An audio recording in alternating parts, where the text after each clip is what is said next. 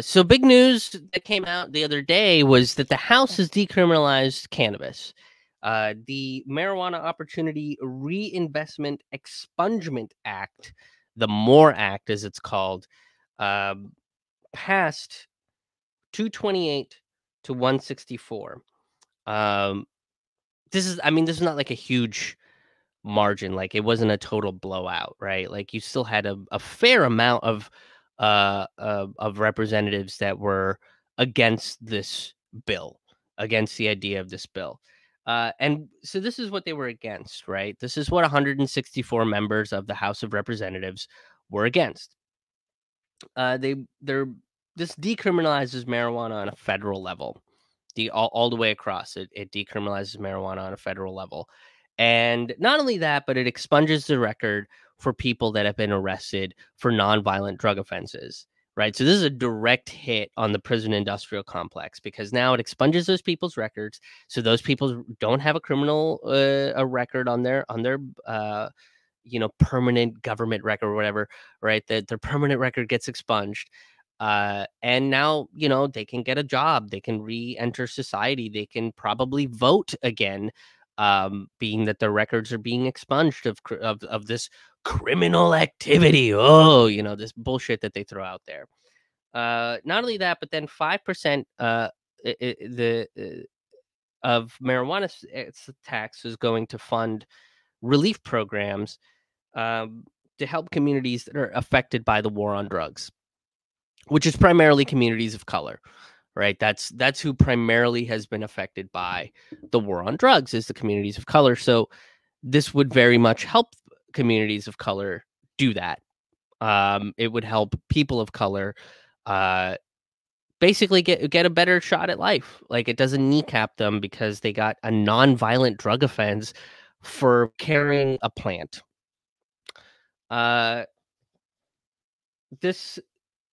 This bill had 5 Republicans that were for it out of the House. Like, 5 Republicans said they were for it, including Florida's Matt Gaetz, which is astounding that Florida, a Republican in Florida of all things, got something right.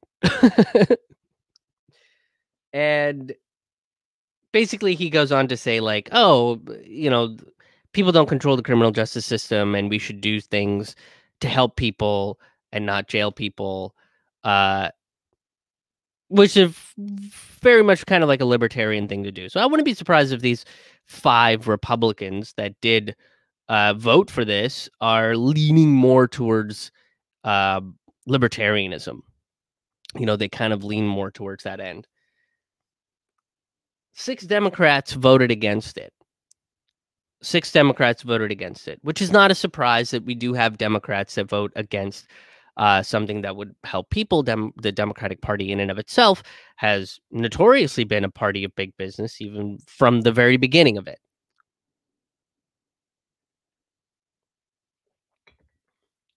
"38 members of the House of Representatives just didn't vote." It was introduced by New Jersey's Jerry Nadler and Tulsi Gabbard. So I'm very surprised that something from New Jersey has actually done something good, right? I'm just kidding. I make fun of New Jersey all the time.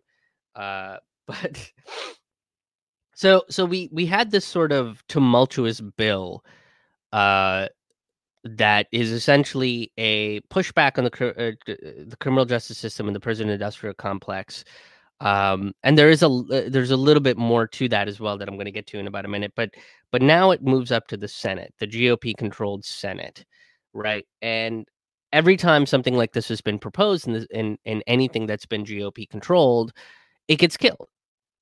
And you have someone like Mitch McConnell, who is still in the Senate, and will become the majority leader or whatever again, right? The king of the Republicans, or however the fuck he wants to see himself.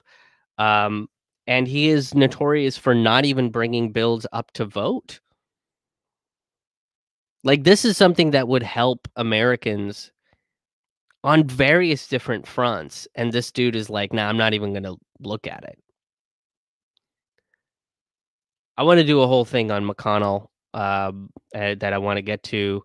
Eventually. I haven't done all the research and taken all my notes or anything like that. There's actually a decent NPR piece that covers a lot about Mitch McConnell, and I'm surprised because I'm not a huge NPR fan. They're still a very corporatist news outlet, and I've been on NPR several times, but it's They're every so often they kind of come out and they do something very interesting where I'm like, oh shit, how did you get away with reporting this? Uh, Essentially, what the GOP and the Senate are going to do by squashing a bill like this is perpetuate the war on drugs. They're going to perpetuate all the harm that it's done, and they're going to prop up the pharmaceutical industry and make sure that people are addicted to pharmaceuticals rather than not. I mean, it's you're not technically addicted to, to marijuana. Cannabis is not highly addictive. It becomes a behavioral thing, but there's never been any records of cannabis addiction. There are other very addictive drugs out there. I'm not saying that there aren't, but really, and I addressed this in a past stand-up special called Approaching Happiness, but really what it boils down to, the reason why a lot of these drugs like cannabis and a lot of psychedelics are not legalized or still considered to be dangerous, gateway drugs that are going to fry your brain like an egg or whatever, uh, is because they don't want you to do those drugs. They want you to do their drugs, right? They want you to take the drugs that they've spent all that money advertising and scaring you into taking. And they don't want you to do our drugs. All of those drugs are our drugs, right? Those are drugs that have proven to help physical and mental health issues. And millions of people use them for depression, anxiety, PTSD, pain management. I think cannabis has also been used for seizure treatments. It's been used as a way to decrease cancer in certain cases. Um, and the more we decriminalize it, the more we're kind of realizing, you know, how beneficial cannabis is, how beneficial psychedelics are. And that goes into this next point, which is I don't think we have been respecting the drugs very well because we haven't given them the opportunity to be what they actually are meant to be used for. Right? We've kind of demonized them to be this like, oh, only the fringes of society. You have to be such a low and dirty person, and all of that mentality is shifting in America. Um, on a global level, right? People don't look at marijuana users as these criminals and deviants and fucking they're blitzed out of their minds and they're gonna go and dig up corpses and eat their like they don't people don't think that way anymore because people do those drugs and they're like, this is not that bad. My brain doesn't feel like it's being fried like an egg. I don't have the need to jump off of a roof, you know? This is not that bad. It feels good. It feels nice. Now, again, I brought this up in a prior live stream, which is if you're gonna legalize the any and all drugs, which I think we should, there's an educational component that should come with that, meaning that you're going to have to teach people what these drugs do and how to use them properly, kind of like what Portugal did in their country, right? So decriminalizing is a step towards that. And again, if you're thinking the GOP usually does in terms of job creation, that's the whole new industry that you've created, right? Is drug management. Like mobile methadone clinics exist in Portugal. There's no reason why they can't exist in America, and that creates more jobs all around. So, this would be an incredibly positive thing for society. In reality, there is no reason why the GOP shouldn't approve this bill.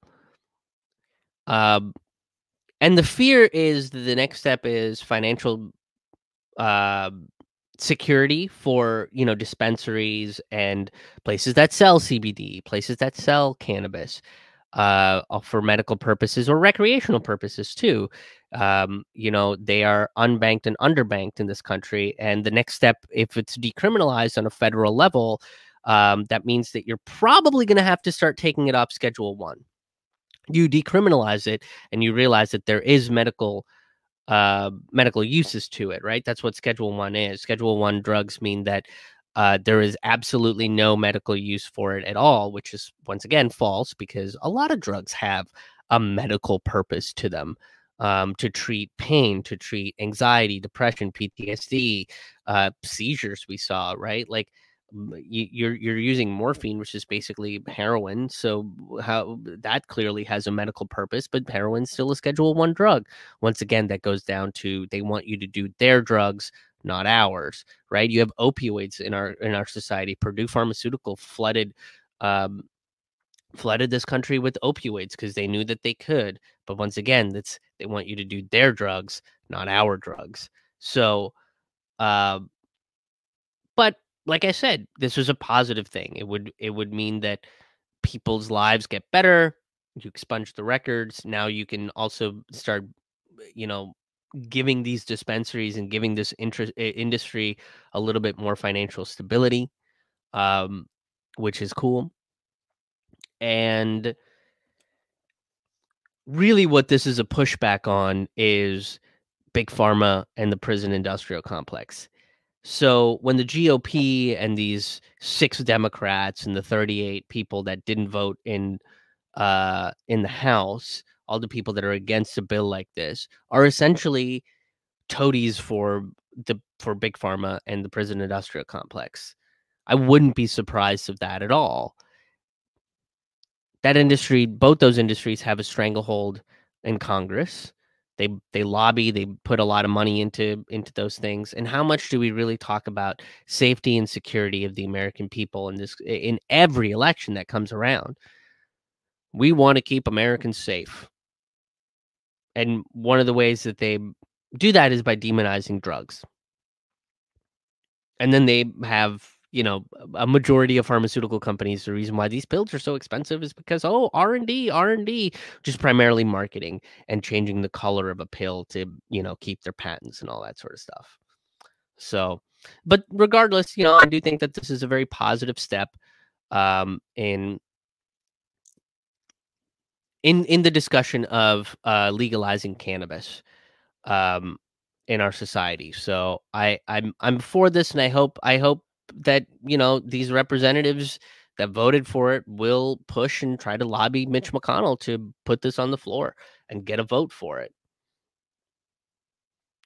Fingers crossed.